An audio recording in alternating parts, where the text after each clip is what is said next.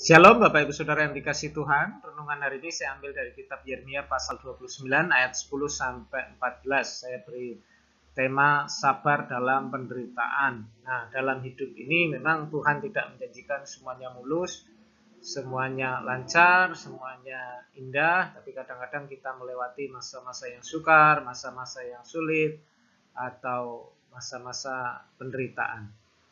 Nah, Yeremia 29 ayat 10 sampai 14. Kita akan baca. Saya bacakan buat Bapak Ibu Saudara sekalian ya. Yeremia 29 ayat 10 sampai 14 dalam terjemahan baru Alkitab LAI. Sebab beginilah firman Tuhan, apabila telah genap 70 tahun bagi Babel, barulah aku memperhatikan kamu. Aku akan menepati janjiku itu kepadamu dengan mengembalikan kamu ke tempat ini. Sebab aku ini mengetahui rancangan-rancangan apa yang ada padaku mengenai kamu. Demikianlah firman Tuhan, yaitu rancangan damai sejahtera dan bukan rancangan kecelakaan, untuk memberikan kepadamu hari depan yang penuh harapan. Dan apabila kamu berseru dan datang untuk berdoa kepadaku, maka aku akan mendengarkan kamu. Apabila kamu mencari aku, kamu akan menemukan aku. Apabila kamu menanyakan aku dengan segenap hati, aku akan memberi kamu menemukan aku. Demikian firman Tuhan, dan aku akan memulihkan keadaanmu dan akan mengumpulkan kamu dari antara segala bangsa dan dari segala tempat kemana kamu telah kucerai-beraikan. Demikianlah firman Tuhan, dan aku akan mengembalikan kamu ke tempat yang dari mana aku telah membuang kamu.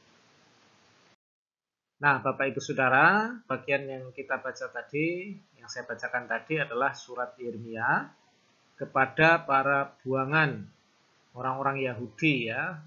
Pada tahun 597 Babel mengalahkan Israel, yaitu Yehuda tepatnya ya, dan membawa mereka ke tanah Babel ya. Kalau sekarang mungkin Irak atau Iran ya. Nah, Yeremia menulis surat kepada orang-orang yang ada di buangan di sana. Tentu mereka ada di pembuangan, mereka mengalami penderitaan ya. Mungkin secara fisik, tapi lebih daripada itu adalah penderitaan batin, di mana mereka merindukan tanah air mereka ya. Nah, apa yang terjadi di sana? Ada nabi-nabi palsu yang mengatakan bahwa Babel akan segera rubuh. Nah, ini memicu pemberontakan ya kalau ini dibiarkan. Nah, padahal pembuangan itu masih lama, menurut Yeremia itu 70 tahun. Lalu Yeremia menuliskan surat untuk memberi arahan, petunjuk, juga dorongan, penghiburan supaya orang-orang yang ada di Babel itu mereka tetap mengikuti proses yang harus mereka lalui karena kesalahan mereka, yaitu mereka tidak taat kepada Tuhan, kepada firman-Nya, kepada hamba-hamba Tuhan yang telah diutus oleh Tuhan ya. Jadi ini surat Yeremia ya, yang isinya sungguh sangat menguatkan. Nah, kita akan lihat aplikasinya bagi kita ya. Mengapa kita perlu bersabar dalam penderitaan? Kita akan temukan prinsip-prinsip yang ada dalam kitab Yeremia pasal yang ke-29 tadi, dan kita bisa aplikasikan dalam hidup kita ya. Ini alasan mengapa kita perlu bersabar dalam penderitaan. Yang pertama, karena Tuhan punya waktu sendiri dalam menolong ya. Karena Tuhan punya waktu sendiri untuk menolong atau dalam menolong ya. Kita bisa baca di ayat yang ke-10 pasal 29. Sebab beginilah firman Tuhan, apabila telah genap 70 tahun bagi Babel, barulah aku memperhatikan kamu. Aku akan menepati janjiku itu kepadamu dengan mengembalikan kamu ke tempat ini ya. Apabila telah genap 70 tahun. Jadi ini berbicara tentang waktu, berbicara tentang masa ya. Yang ada di Babel tentu mereka ingin penderitaan itu segera selesai. Kalau bisa hanya 1-2 hari saja mereka dibuang lalu kembali pulang. Tapi ternyata Tidak ya. Tuhan izinkan waktu yang cukup lama, yaitu 70 tahun. Nah, setelah genap itu baru Tuhan akan memperhatikan. Ya, jadi Tuhan punya waktu sendiri, punya agenda sendiri ya, punya rencana sendiri, punya apa istilahnya ya, timetable ya, punya waktu yang sangat berbeda dengan kita. Kita manusia ini sukanya buru-buru ya, tapi Tuhan punya waktu sendiri untuk menolong, untuk mengembalikan mereka ya. Ya, sementara mereka menantikan pertolongan Tuhan sesuai dengan waktu Tuhan, Tuhan tidak mau mereka hanya pasif atau diam saja ya. Nah, ini dorongan Yermia kepada orang-orang yang ada di pembuangan. Sementara mereka menantikan Tuhan, mereka harus hidup normal, hidup menjalani proses yang ada ya. Pasal 29 ayat 4, beginilah firman Tuhan semesta alam, Allah Israel kepada semua orang buangan yang diangkut ke dalam pembuangan dari Yerusalem ke Babel. Dirikanlah rumah untuk kamu diami, buatlah kebun untuk kamu nikmati hasilnya. Ambillah istri untuk memperanakan anak laki-laki dan perempuan. Ambilkanlah istri bagi anakmu laki-laki dan carikanlah suami bagi anakmu perempuan. Supaya mereka melahirkan anak laki-laki dan perempuan, agar di sana kamu bertambah banyak dan jangan berkurang. Usahakanlah kesejahteraan kota kemana kamu aku buang, dan berdoalah untuk kota itu kepada Tuhan, sebab kesejahteraannya adalah kesejahteraanmu.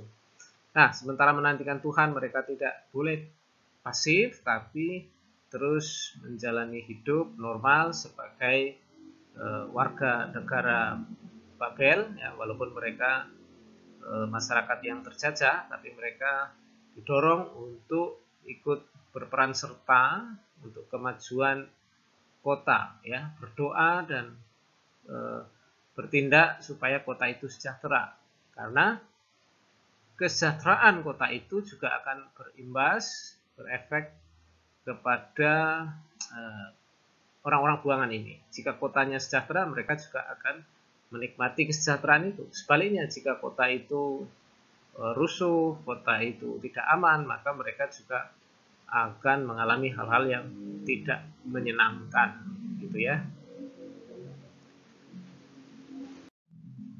Nah, Bapak Ibu Saudara, kita ini hidup di zaman yang instan ya. Semua bisa disajikan dengan cara cepat. Nah, misalnya contohnya mie instan ya. Hanya dalam beberapa detik saja kita bisa menikmati ya. Kemudian makanan kita sekarang tinggal download saja. Memang kita akhirnya terbiasa dengan budaya instan ya. Nah, ini jangan sampai ini juga menjadi budaya instan dalam hal rohani. Misalnya kita menantikan pertolongan Tuhan, berharap kepada Tuhan, kita berdoa sekarang, maunya juga Tuhan jawab sekarang. Tidak ya. Tuhan punya waktu sendiri ya dalam menolong, punya masa sendiri, punya waktu sendiri.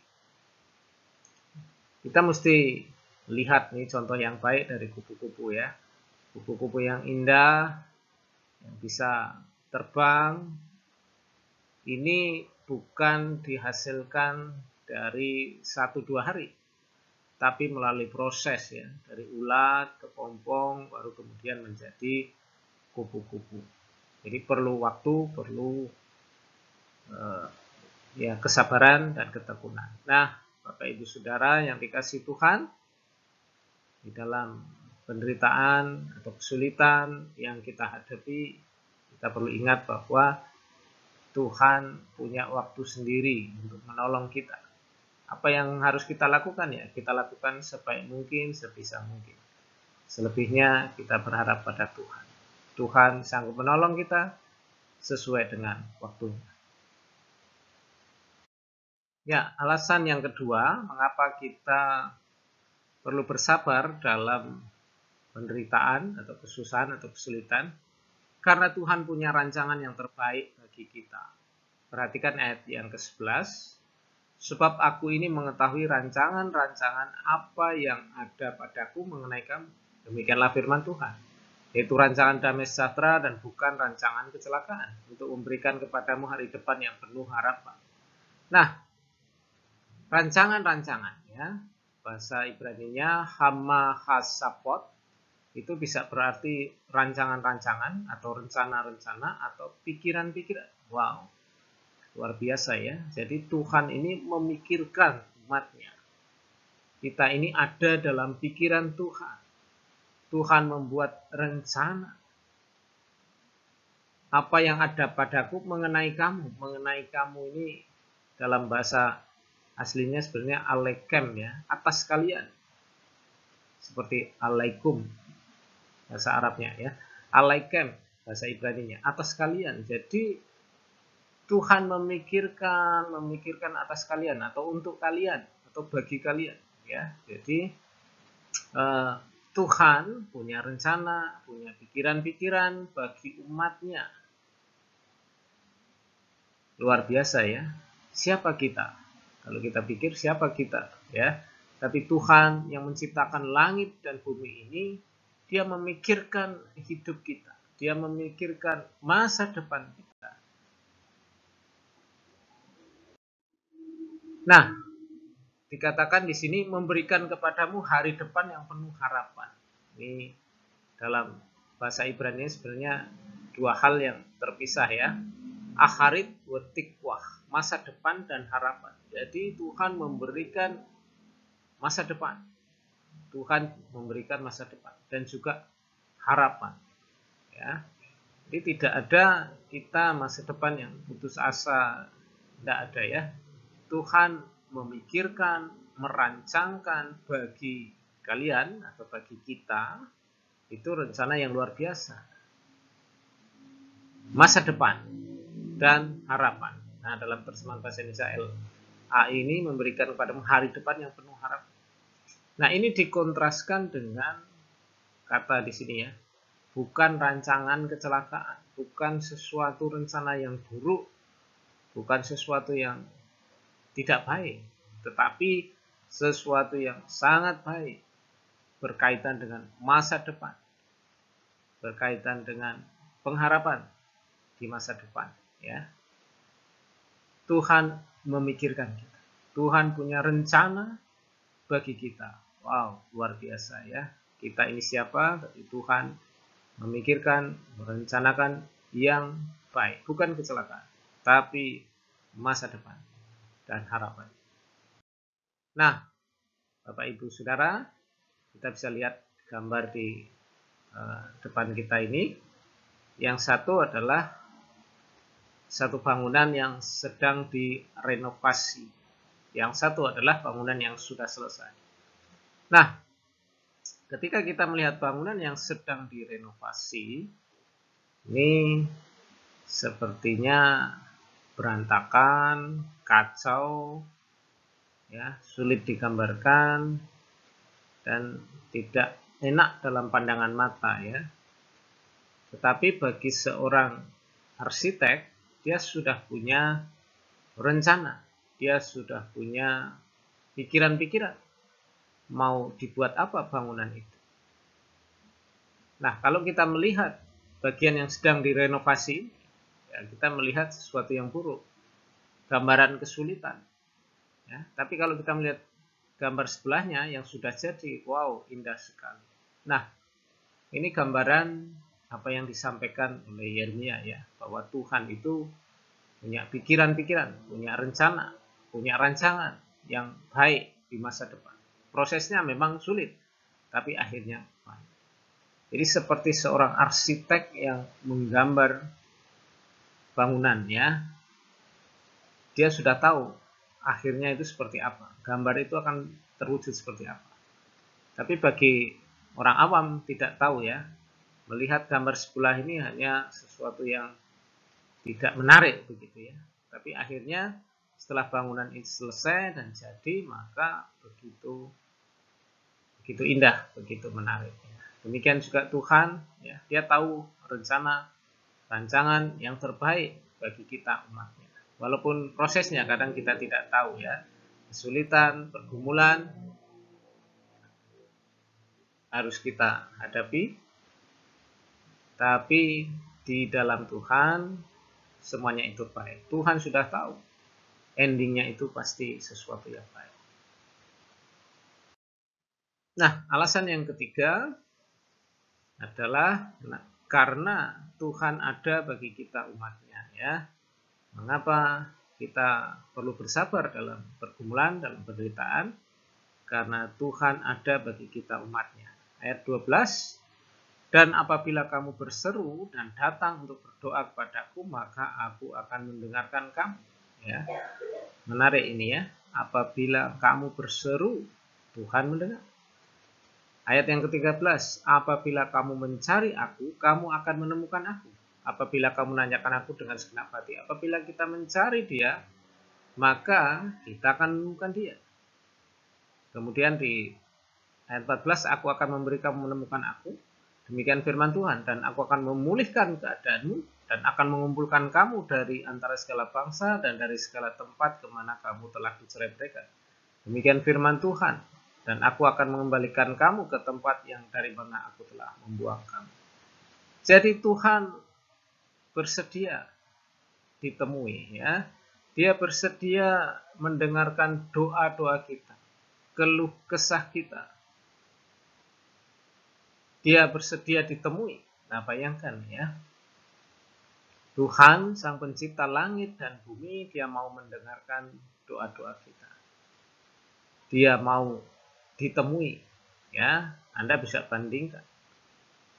Jika Anda punya kenalan seorang pejabat, belum tentu mereka punya waktu untuk kita, ya. Kita datang kepada bupati misalnya, atau wali kota, apalagi gubernur, apalagi presiden, protokolnya banyak sekali dan susah, ya, sulit. Tapi ini sungguh luar biasa. Tuhan yang menciptakan langit dan bumi, dia berkuasa atas segalanya, mau mendengarkan seruan kita, ya, mau bertemu dengan kita. Nah, ini sesuatu yang menenangkan hati kita. Begitu baiknya Tuhan, ya. Ini ditujukan kepada bangsa Israel yang ada dalam pembuangan, yang sedang mengalami kesulitan karena dosa-dosa mereka, ya. Walaupun mereka berdosa dan dihukum, tapi Tuhan masih mau mendengar mereka. Tuhan bersedia ditemui oleh mereka. Nah, bagi kita juga, ini juga memberikan penghiburan bagi kita, ya. Keadaan kita seperti apa, Tuhan tetap mau mendengar, dia bersedia ditemui. Nah, karena itu Bapak Ibu Saudara, kita punya sarana, yaitu melalui doa, ya. Kita melihat tadi bahwa Tuhan siap mendengar doa-doa kita, segala keluhan kita, segala yang kita rasa dalam kita menghadapi pergumulan atau penderitaan atau kesulitan, ya. Tuhan bersedia mendengar, ya.